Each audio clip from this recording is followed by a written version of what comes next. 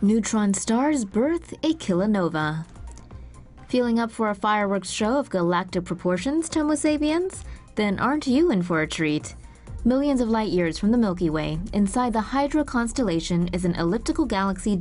It's here astronomers believe they detected both light and gravity from a kilonova event. That's cool, Tomo, but what the Kenobi are they?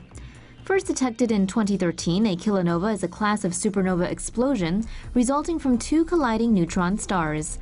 The Space Telescope Science Institute says each neutron in this case was no wider than Washington, D.C. Typically, they're between 6 and 12 miles in diameter. The Institute added that the stars in question weighed between 10% and 60% more than our Sun. That's 4.18 nonillion pounds, 4.18 followed by 30 zeros, multiplied by 1.1 and 1.6 times respectively. It's the collision of two of these ultra-compact densities that astronomers believe emitted light and gravity strong enough to be observed on Earth. And that's a big deal, because it's the first time gravity and light have been spotted coming from the same cosmic event. What followed the kilonova is unknown, but NASA astrophysicist Eleonora Troja speculates the cosmic explosion may have formed a black hole. And inside that, Tomo sapiens, is what's generally referred to as the point of no return, a place beyond reality. How cool is space? Better call the alien welcome party, for now. This is KIC 8762852, aka Tabby Star. Since October 2015, it had space buffs lit with speculation that it's an alien superscience. Except it's not. Dyson spheres are theoretical cosmic megastructures. They envelop a planet with energy-absorbing technology which directs power to a central location. Some astronomers previously theorized the dimming of Tabby Star was caused by this. This star is located 1,280 light-years from Earth. New research using data from NASA's Spitzer and Swift space telescopes suggests the dimming is actually due to a dust cloud orbiting the star.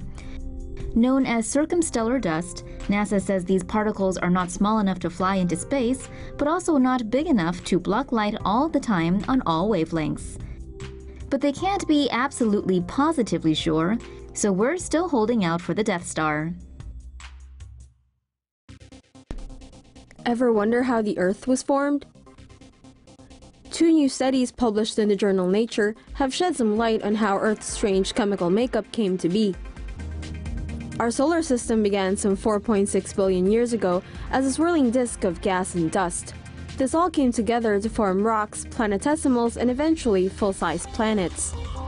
But scientists have long been puzzled by the difference in composition between Earth and the meteorites believed to have formed it. The answer, it seems, lies in Earth's explosive history. Early Earth often collided with other planetary bodies, with the impact generating enough heat to turn rocks into either magma or hot vapor. One study estimates the planet lost 40% of its mass from this process. A second study combined Earth rock with volatile elements such as gold, silver, and zinc oxide and heated it to 1,300 degrees Celsius. After cooling the rock, they discovered that the volatile elements had evaporated. This same vapor loss was found in samples from Mars and the asteroid Vesta, suggesting that the phenomenon occurs in similar-sized bodies. The two studies may have solved some riddles about the Earth's composition, but many mysteries remain.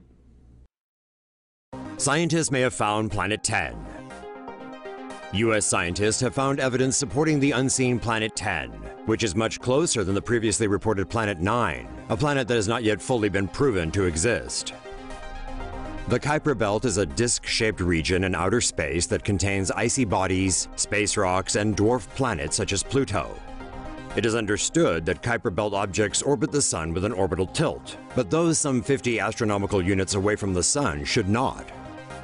However, researchers have discovered that a group of Kuiper Belt objects located between 50 to 80 astronomical units from the Sun are tilted away from the invariable plane by 8 degrees, suggesting a large object with sufficient gravitational influence is causing this warp.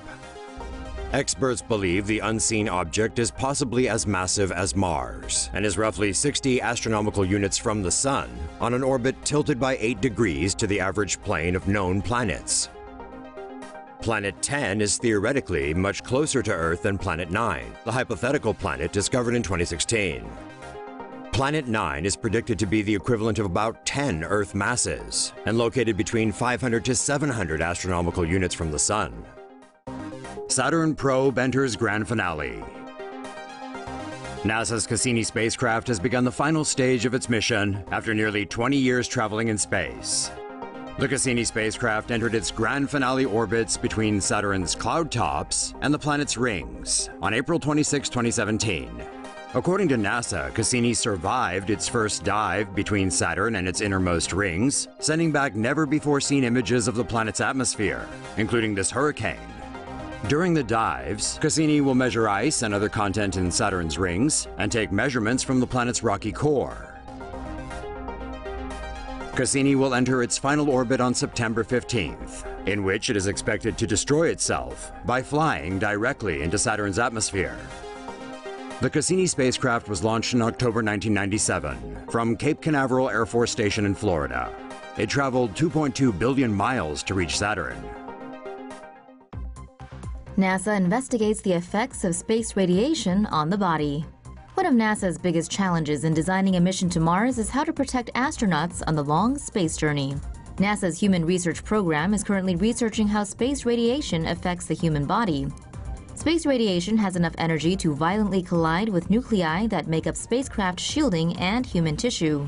The collisions cause both the shielding nuclei and space radiation to break up into several different types of new particles, known as secondary radiation. NASA is currently focusing on the effects of galactic cosmic rays on the human body. GCRs that come from supernovas outside the solar system are the most harmful to the body. One of the main difficulties is that it's hard to simulate space radiation on Earth. Lab doses of radiation could be stronger and given for a shorter time than actual conditions in space. The heliosphere, NASA's Voyagers beyond the solar system. NASA's twin Voyagers, both launched 4 decades ago this year, have traveled to the edges of and beyond our solar system, and through the heliosphere. That's basically a giant solar space bubble, protecting our solar system from deadly cosmic rays. NASA's Voyager 2 launched 40 years ago on August 20th, 1977. It's currently in a region of space known as the heliosheath. This forms part of the heliosphere. That's a giant multi-tiered magnetic bubble originating from the Sun in which our solar system resides. The heliosheath is a turbulent region of space that has 700 km/h solar winds. The prefix helios comes from the Greek Titan god of the Sun. The heliosheath is past the termination shock, an outer limit of our solar system where these winds are impacted by interstellar winds. Outside the heliosheath is the heliopause, an area that balances both winds, sending them back down to the tail of the heliosphere. And beyond that is interstellar space, the space between stars.